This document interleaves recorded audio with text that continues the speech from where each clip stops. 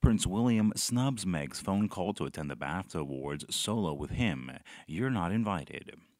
Sussex is banned by Bafta. William puts security on alert as Harry and Meghan set to gatecrash the event.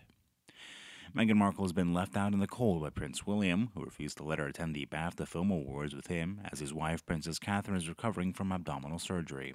However, according to insiders, Meghan has asked Prince William, president of the BAFTAs, to allow her to accompany him to the awards ceremony in London on Sunday as a token of honor, only goodwill and conciliation from the royal family.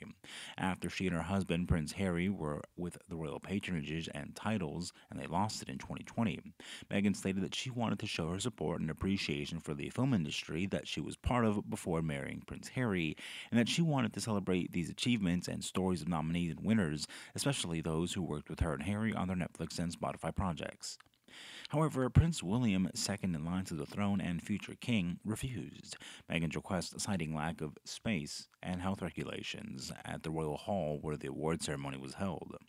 Prince William also told Meghan that he wanted to focus on his role as BAFTA president and that he wanted to honor the wishes of his wife, Princess Katherine, who had asked him to attend the award ceremony alone, and she continues to recover from her stomachache and surgery.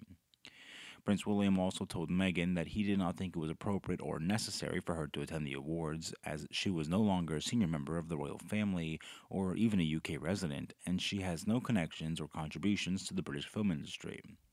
Prince William also said at Meghan and told her that he did not want to cause any distractions or controversy at the awards, which celebrates the excellence and diversity of the film industry, and that he didn't want to make any impressions or any false hope for the public that the rift between him and his brother, Prince Harry, had been healed.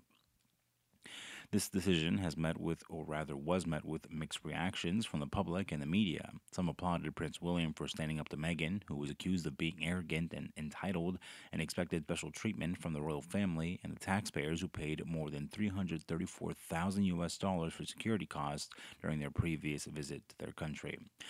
The decision also sparked outrage and dismay from Meghan's supporters and fans, who accused Prince William of being cruel, unfair, and negligent towards Meghan, who claimed to be a victim of racism, bullying, and harassment from the British press and the royal establishment. The decision also sparked sympathy and admiration for Princess Katherine, who was praised for her loyalty and dedication to Prince William and the monarchy, as well as her grace and dignity. Meghan and Harry are yet to comment on the decision, but sources close to them say that they are shocked, saddened, and angered by Prince William's move, and they feel betrayed and abandoned by their former brother-in-law. Sources also said that Meghan and Harry have no intention of abandoning their sponsorship or participation in the games, and they will continue to do so for their rights and freedoms. Sources say Meghan and Harry are devastated by the decision, which they see as a personal attack and a punishment for speaking the truth and living their lives. They've worked so hard to build their brand and platform, they won't let anyone take that away from them. They're proud of their patronage and their involvement in the games, and they will not bow to Prince William or the demands of the public. They are ready to take legal action if necessary, and they have the support of millions of people around the world who love them.